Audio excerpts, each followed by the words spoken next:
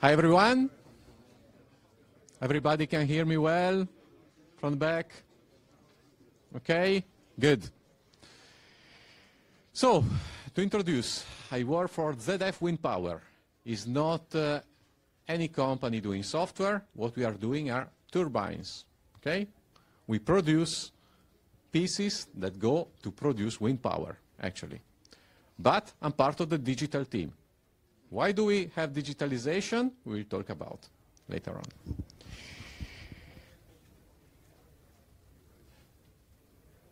Voilà. Okay, like that. But to start, let's tell a bit about my story with wind. I didn't start just working with turbines. My love for wind dates back much earlier, when I used to live in the beautiful Marseille. Marseille, nice town for who has been, less than 6 hours from Brussels, and it has a great resource, wind. At the time, I used to do sailing. You come to the viewport, city center of Marseille, have your pastis, and you will see beautiful boats. You go out, the sea is nice. What has this to do with the energy transition? Well, historically, Marseille, the main industry was fossil fuels, oil, okay? We have a place called Fos-sur-Mer, great place to sail. It has great wind and one of the best winds in Europe. Just in front now of the oil factories, what do we have? The latest technology of turbines. Floating turbines means devices that you can put on the sea, that is very deep, so a very recent technology, and those are, if not the most modern, among the most modern of France. The power is 8.4 megawatts, and now they are 3. They can already power a small city, like Martigues. They're just close to it, for who is familiar with the area. So, from the love for wind, from sailing, now I can see that this gets to the energy transition, right?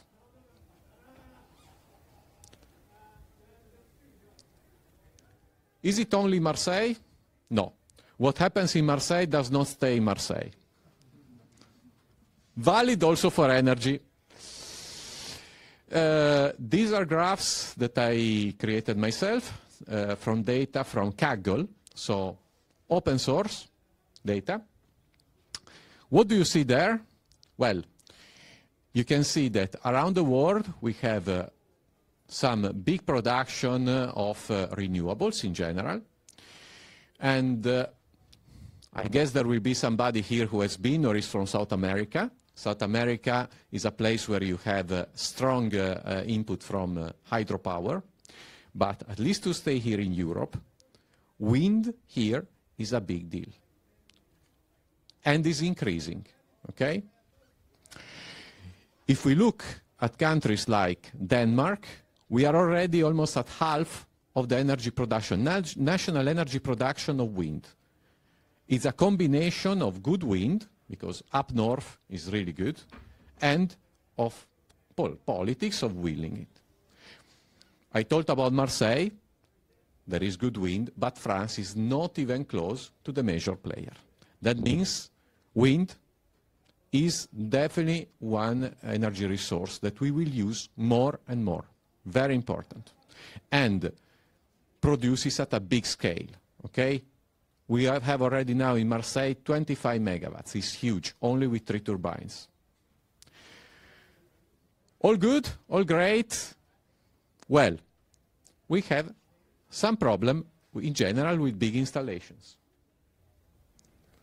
Things can go very wrong, very wrong. And this is not just a matter of changing a small component. Let's say that a turbine, like, well, even in land, not as big as the one on Marseille, gets faulty. It has to be stopped. What happens? Notification processing, it has to go, and we need to tell someone. 2 days. Then there will be an inspection time. I get a team to inspect the fault. 2 weeks. And if I have locally the component, the replacement, will be 6 weeks to replace it, but maybe much longer. Component may be on the other side of the world, even, we don't know. And then the repairs, couple more weeks. So for a turbine, which is 3.5 megawatts, not the latest technology like I show in Marseille, the whole intervention, if you are lucky, let's say 10 weeks, is lots of money, 125K at least. A lot, okay? How do we tackle this problem? By forecasting and by optimization of spare parts, so getting the spare parts already in-house, and to get it start as quick as possible, fast return to operation. And this is done by treating data. What do we do? Ideally, we monitor and predict. So there is an alert, it has to go to the cloud. I have to classify the failure already in the cloud. I have to know what is about. I have to prescribe a solution. I have to find the spare parts. And I have to forecast when I need to apply my solution. What, where, when.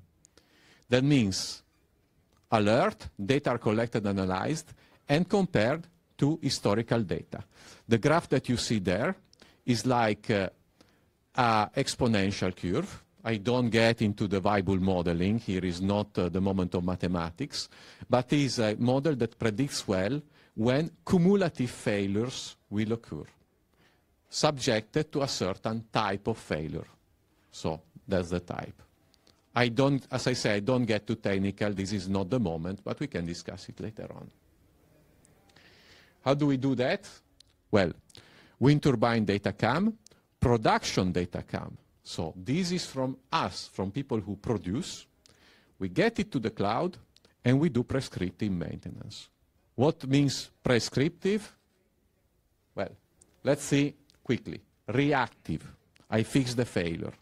Okay? I have a puncture on my bike, I change.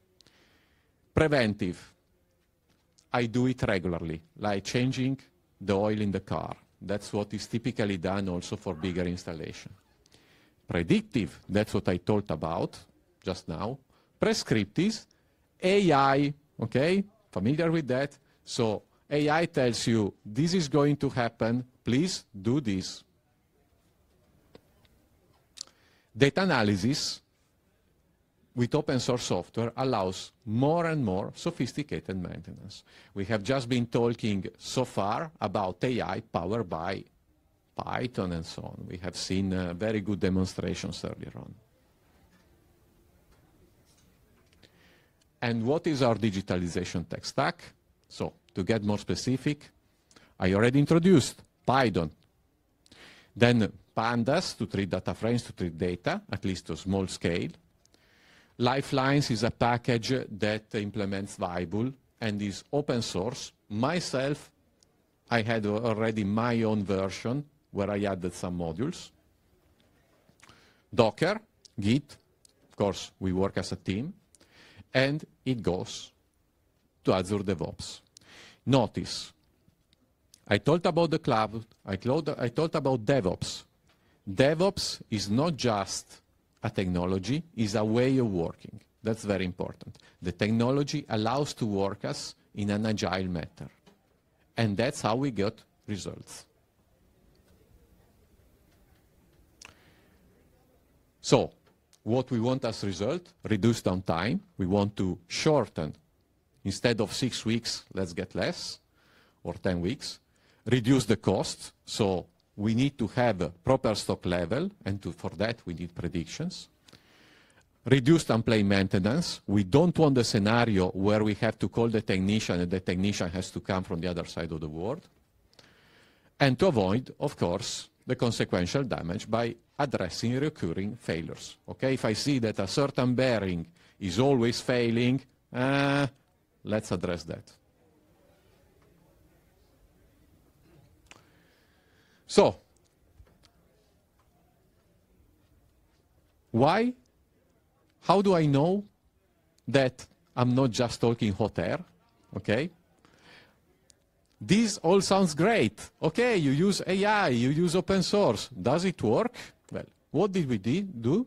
Then as producers, as manufacturers, pardon, we went to one of the customers and we proposed a pilot project. We apply our techniques, let's see the results, okay? How did it go?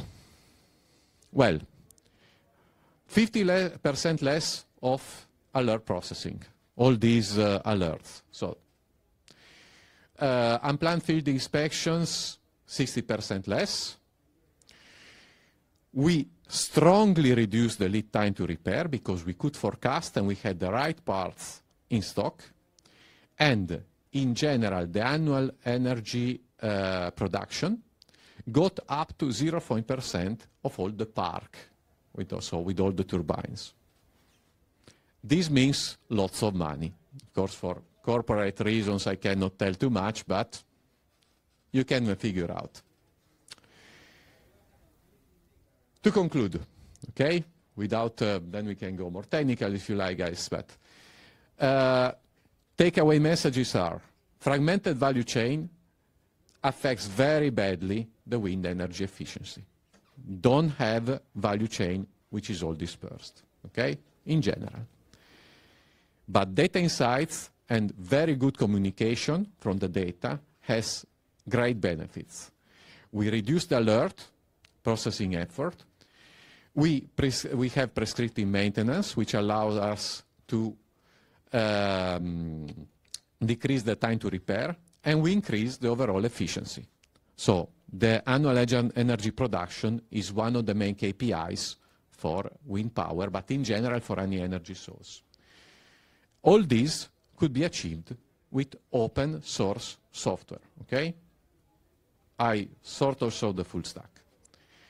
Finally, it was the DevOps practice, not only the software, that allows us the success of the pilot project. And I guess here we have a lot of people who are familiar with DevOps.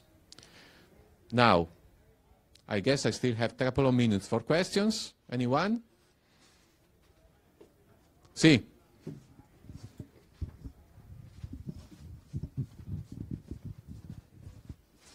Hi there. I used to work for Siemens Wind Power, and they had a predictive maintenance team. I'm just wondering, have you found any other companies, as you've put it open source, kind of using your tools?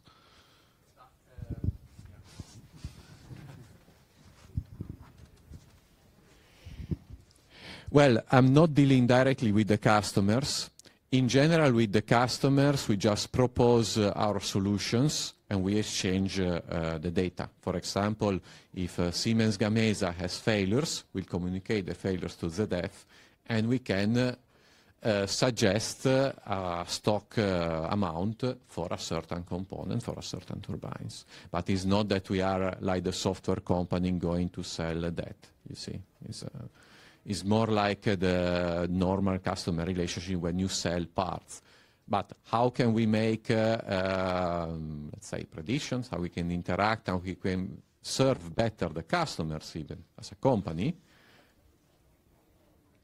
Good analysis of data, and for that we use open source. Thumbs up. Thumbs up.